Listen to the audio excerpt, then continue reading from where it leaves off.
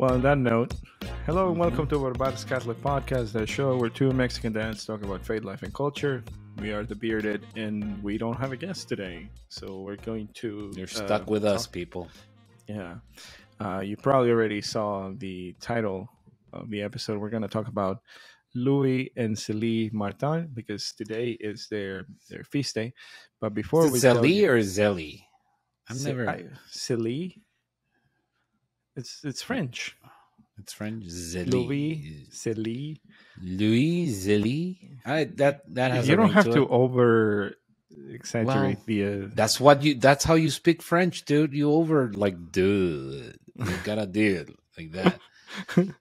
Se nos I don't van a speak enojar la French. gente que speak el francés. You're gonna get mad at us. For any French speakers that listen to this or watch this, we apologize for how we're gonna butcher your lovely language. But we I wanted to tell a little story before we get started.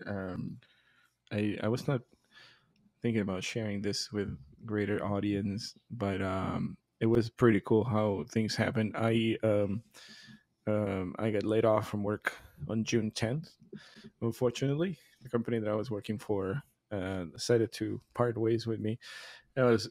That creates a lot of stress as a single income family Household. household. With So growing I children. with growing children, yeah, Mhm. diapers are not cheap, and so I started looking for jobs. And thanks be to God, I already have a job secured.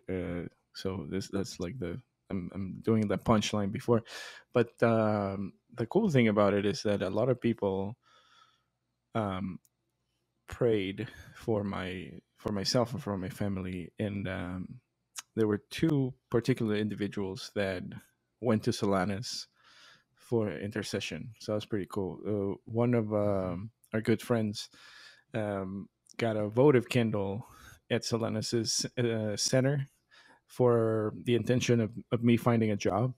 And then we befriended Jessica from Blessed by Cancer, that you probably saw the episode a couple of weeks ago. And well, she's in Detroit, so she went and Mhm. dropped a handwritten intention at Solanus's That's tomb. beautiful. So we are just attributing this miracle of me finding the best job that God wanted me to get to Blessed Solanus Casey. You heard it here first. There you go. Small miracle, probably not worth canonization, but he's still working um, his intercession from heaven. So very very thankful for Father Mhm. Solanus to uh, you know do the assist on that one. Did you thank God ahead of time? I mean, yes, and you and I talked about it, right? Mhm. Like, thank God ahead of time for the great next job that I will get, and I think it's going Yeah, to be a really cool one in my career as a professional. that's awesome. We're gonna talk a lot about what I do because I'm a He's transponster. a transponster. Yeah, That's Gustavo how I doesn't know what understand I do it. for a living. You've seriously told me what you do maybe 20 times since we've met, and I still have no clue what it is. I know you code, I know you do computer stuff, but I have no Just idea how it gets yeah, applied. I know nothing. yeah. I Let's know just you've leave it worked at with that. big companies, and I Right. know that it's pretty important what you do, but you're Chandler from Friends for me. I have if a $1 million question came up about me explaining what you do, I would lose the $1 million. That's about it. Yeah, I work with computers and people. Let's just leave it at that. Mm-hmm. Yep. All right. So today is July 12th, and Mm-hmm. it's the feast day of Louis and Zelie Martin, and the first couple, married couple, to be canonized at the same time.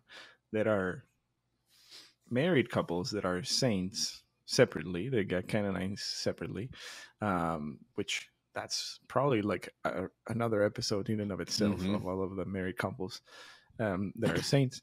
But this particularly interesting because they were canonized together, which is unusual. I think it's the first Yeah.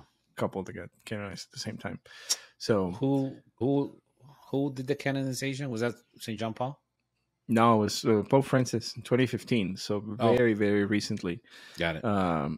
And well, I mean, for those that don't know, I mean, they're the parents of Saint Teresa of Lisieux.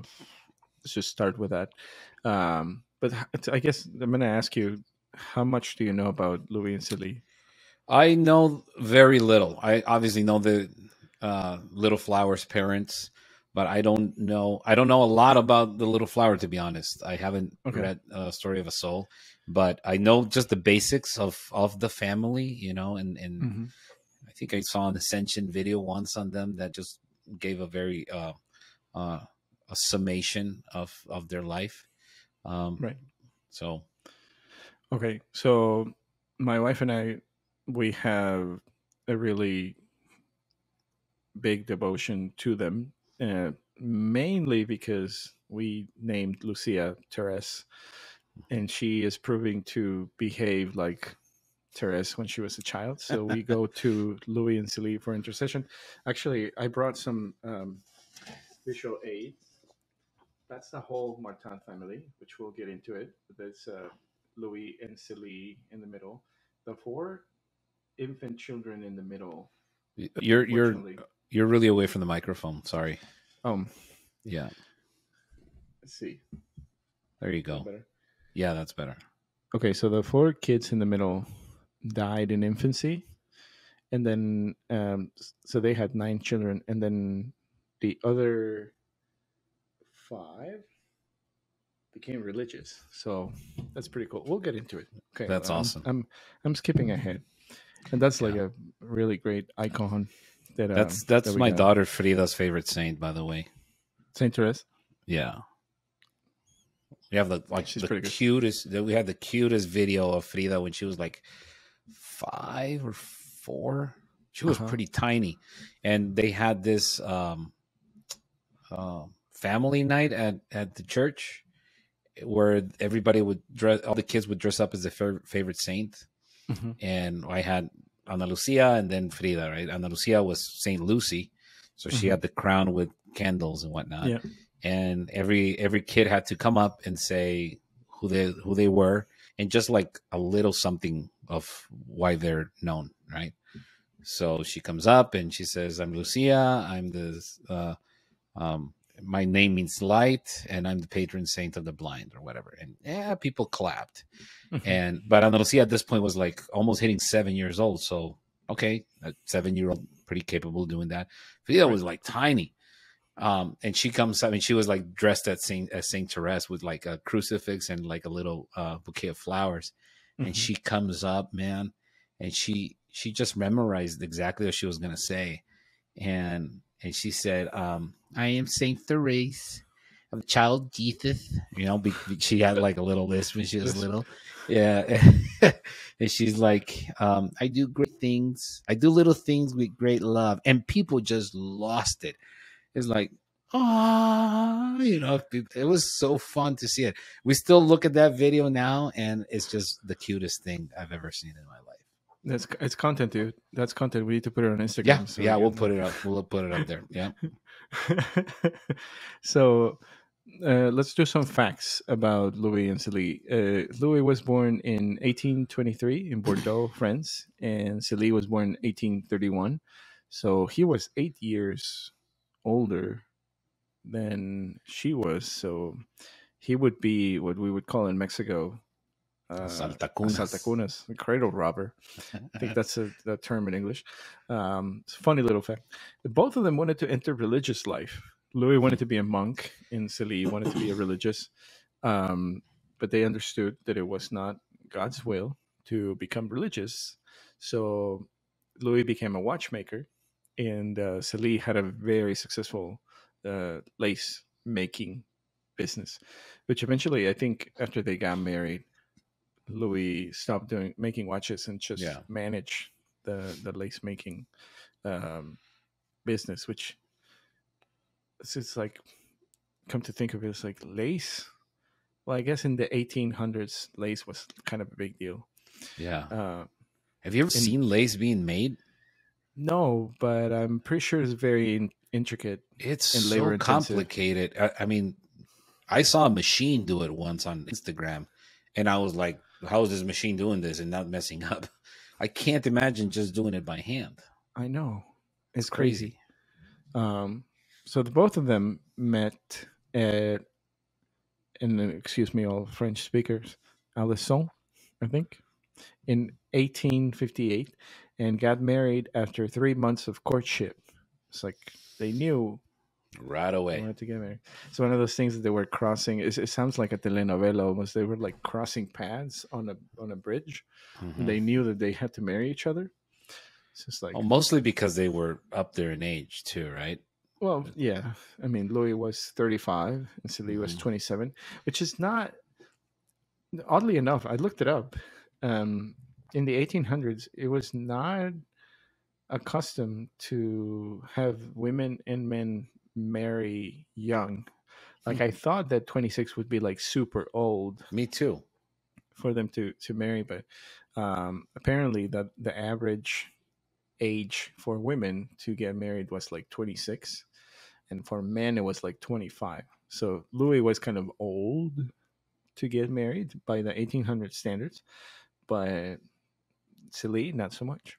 Hmm. um, but then they started living the first 10 months of their marriage, they lived as celibates. um, but then about a year after their marriage, they changed their mind based on advice that they got from their confessors and spiritual directors, and decided to have as many children as God would send them. And I mean, we already showed the picture for those that are watching. For those that are listening, they had 9 children. Hmm. Um, and 5 of them entered the religious life. 4 of them died in infancy. So they got. I thought it was very funny. Well, not funny. Kind of like how much devotion they had to the Holy Family. That all of the girls' first name is Marie, and the boys' first name is Joseph. Joseph. Yeah. So they got Marie Louise, the oldest. She became Sister Marie of the Sacred Heart, Carmelite at Lisieux. Uh, Marie Pauline, uh, religious. Mother Agnes of Jesus, Carmelite at Lisieux as well. Leonie, Sister Francois Therese. She was a Visitandine nun at Caen. And I did not know this until now that I was making research for this episode, but she is a candidate for sainthood since Oh January wow. of 2015. Yeah, so there might be 4 out of the 9 4. or 11 in Hmm. the Martin family canonized saints. That's Uh, amazing. yeah, dude, that's kind of mind blowing. Um, and then Marie Hélène, who is the fourth child, she died in infancy, about 4 years old when she died. Joseph Louis, one of the boys, and Joseph Jean Baptiste, same thing. They were about maybe not even 1 year old. Yeah. Um, And they were about and, a year separate, right? yeah, and then Marie Celine um, was the seventh. Hmm. She became Sister Genevieve of the Most Holy Face, another Carmelite at Lisieux. And then Marie Melanie Therese, another one that unfortunately passed away. And the baby of the house was Marie Francois Therese, Saint Therese of Lisieux, of the child Jesus and the Holy Face, who was canonized in 1925. Um, I said that wrong in a future episode. I said that Therese died in 1925 when we were talking to Chris.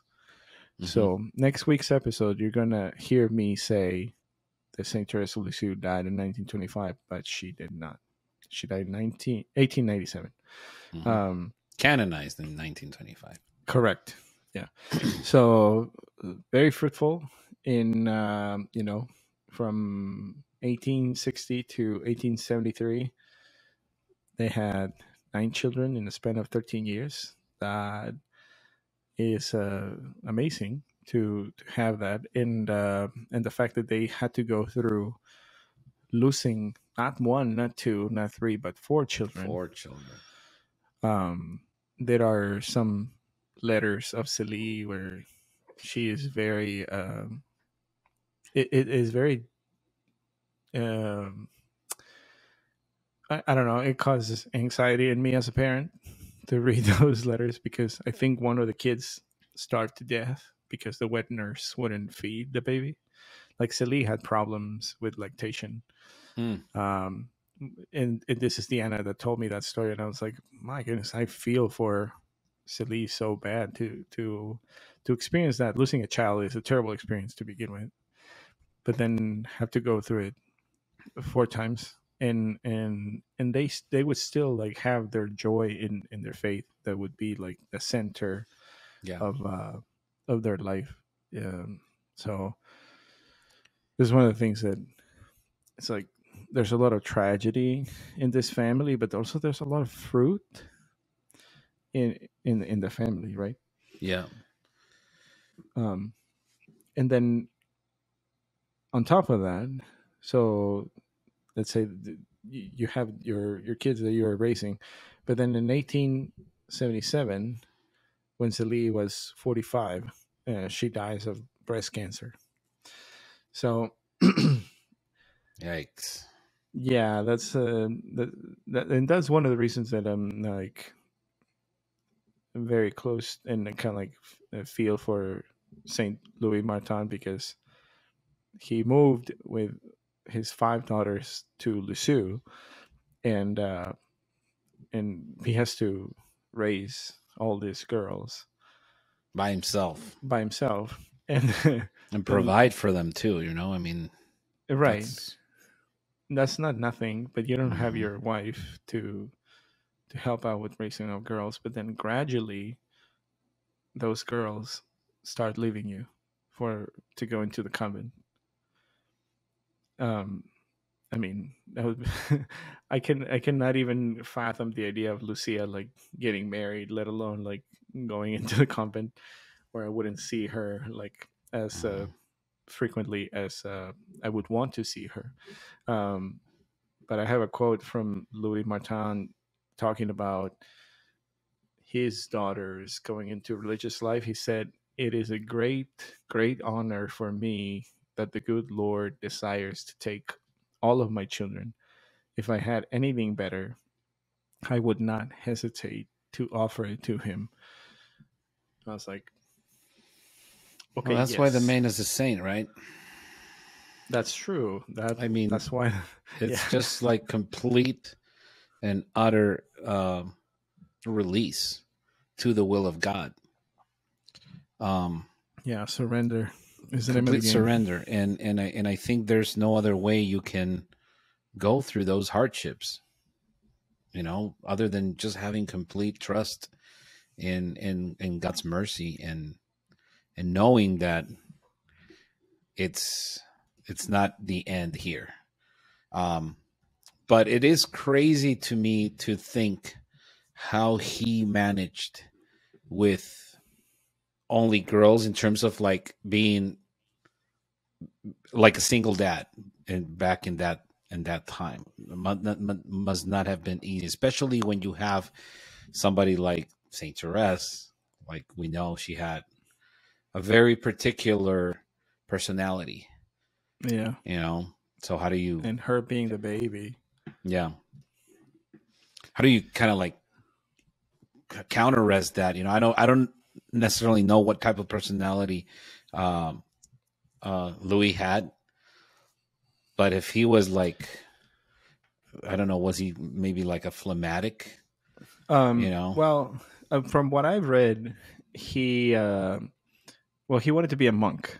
So one of the cool things that I read about him is that in their home in Lisieux, I think he had his own little place. Like he had his kind of like his own almost like a quarters? chapel, almost like a chapel Oh, okay. in the attic, where he would go and spend time in prayer there, where he had like religious images and like a little altar and whatnot. and he would spend time there in silence, kind of getting away from the girls, I'm assuming.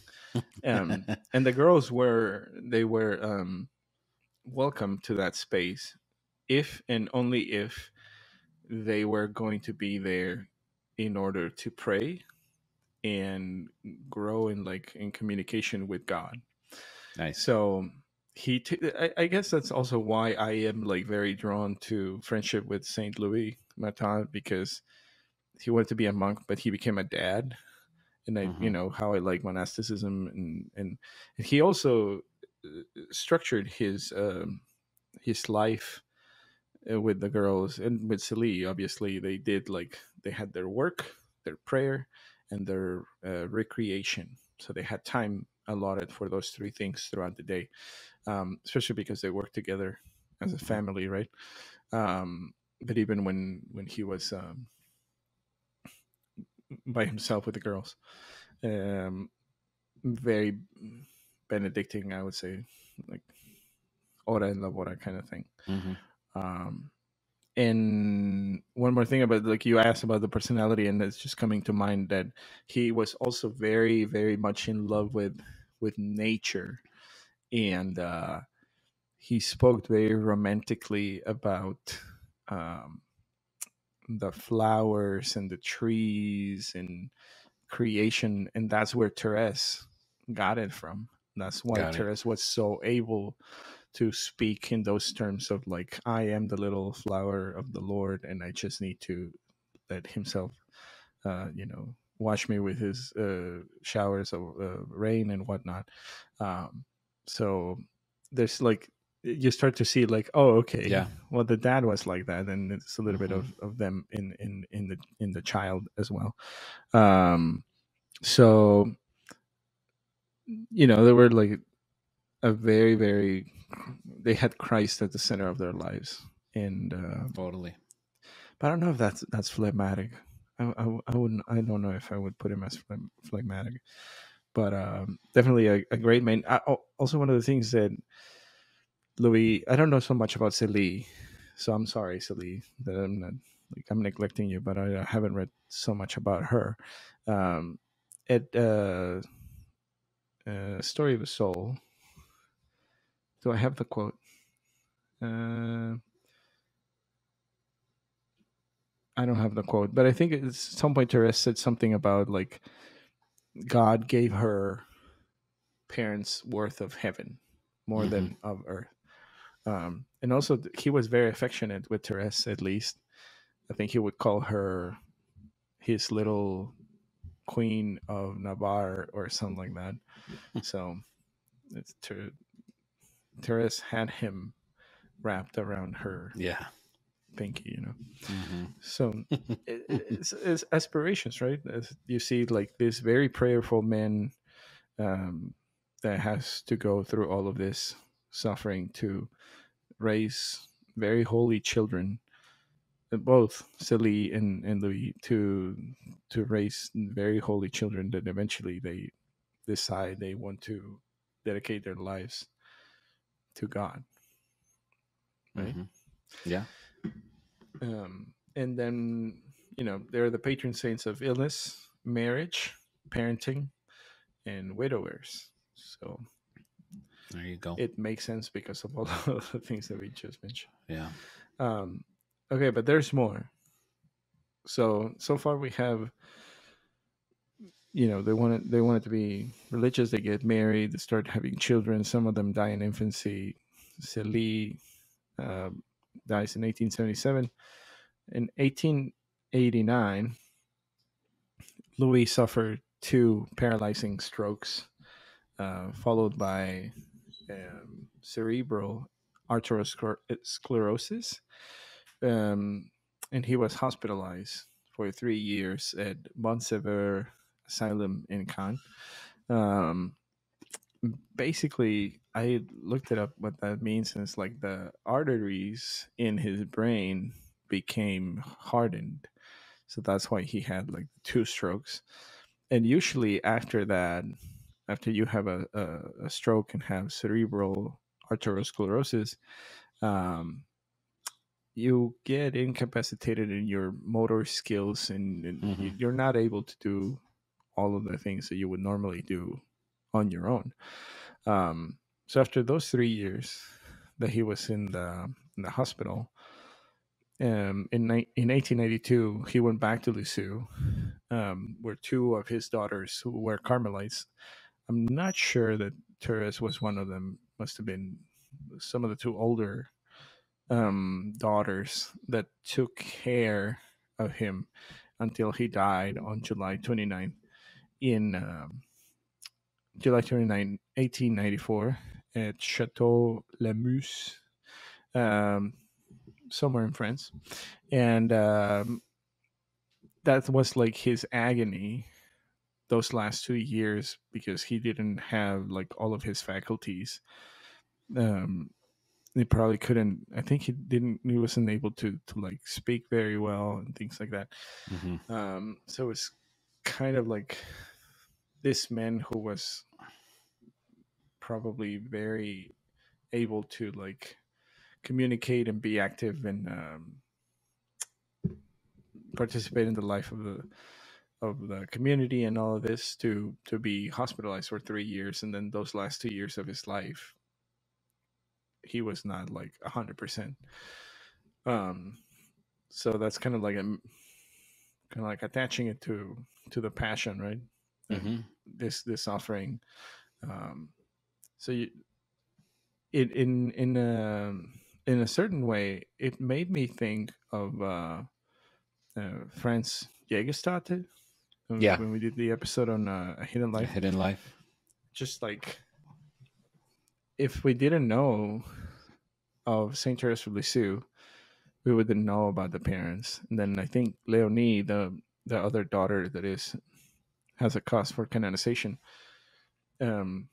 she wrote a book about her parents, which it might have helped for the canonization process, because there's like a lot of, some correspondence between Zelie and some of her relatives, and then letters from Louis and other people that show like their faith, how they lived, and how they trusted God. So it's just the hiddenness of this life and how much fruit it has bore. So 9 children, 5 religious, 1 saint, doctor of the church, really, and then another. Right now she's a servant of God, I believe. So like putting that bar really high, for married couples and for families. Yeah.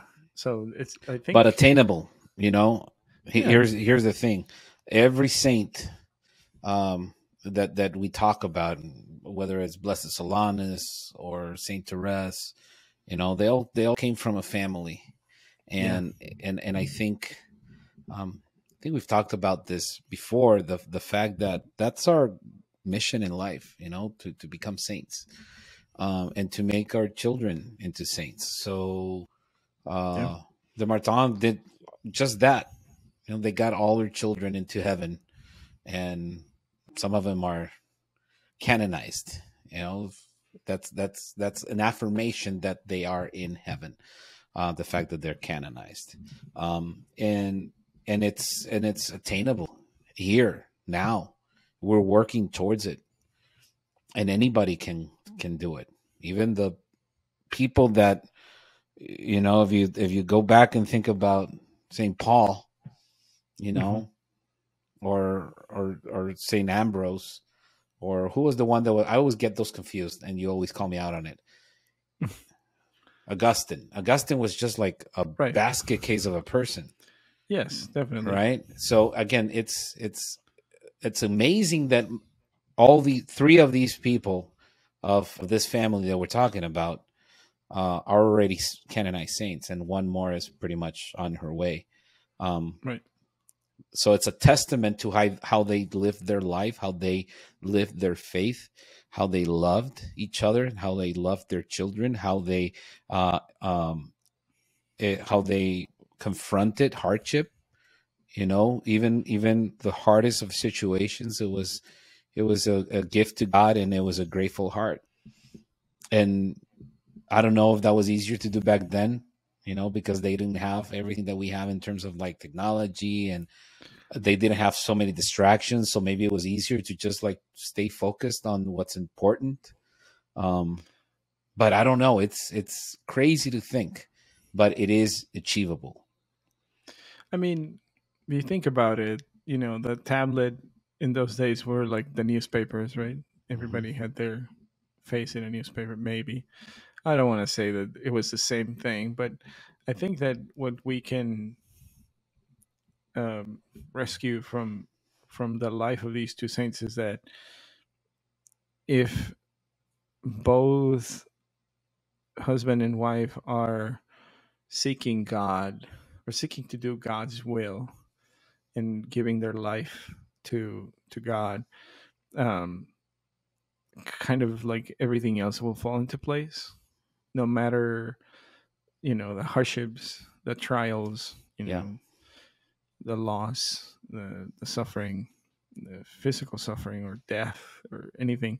I think that's one of the things that I take to heart from their lives is that they suffered so much, but they were joyful at the same time. Mm-hmm. I have to reread Story of a Soul because Therese does talk about her parents quite a bit.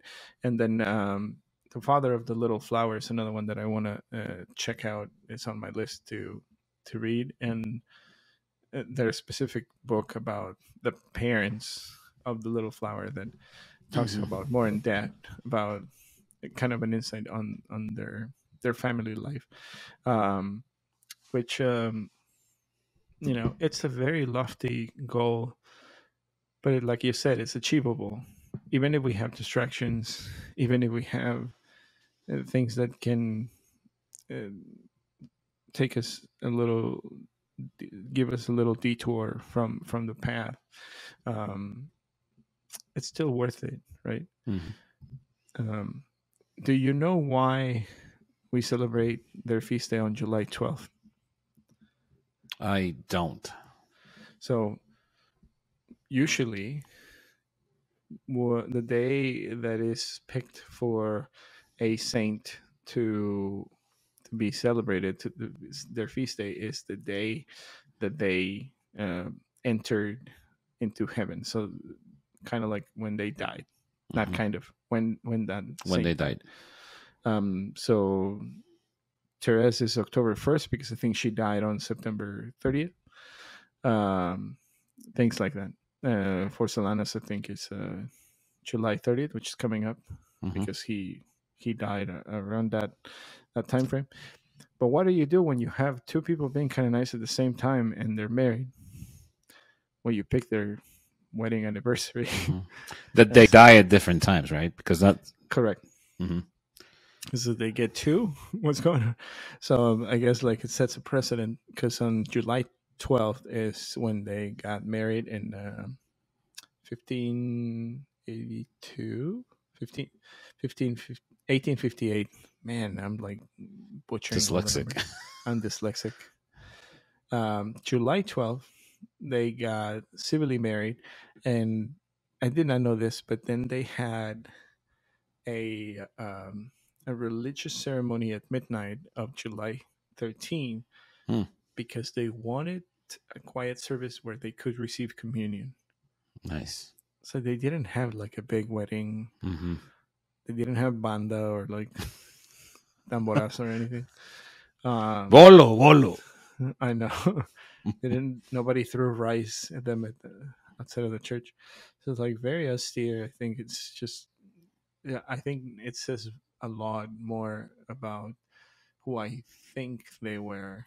Now that I know that little fact about them. So that's pretty cool about it. Yeah. So yeah. I think that is what we had to say about Saint Louis and Zelie Martin. Do you have any closing comments, Gustavo? Well, just that like I said, I knew somewhat about their story, but no, I'm encouraged now to go and learn a little bit more. It's really knowing about what they went through and how they confronted some of these things, especially the losing of the children. I cannot fathom that.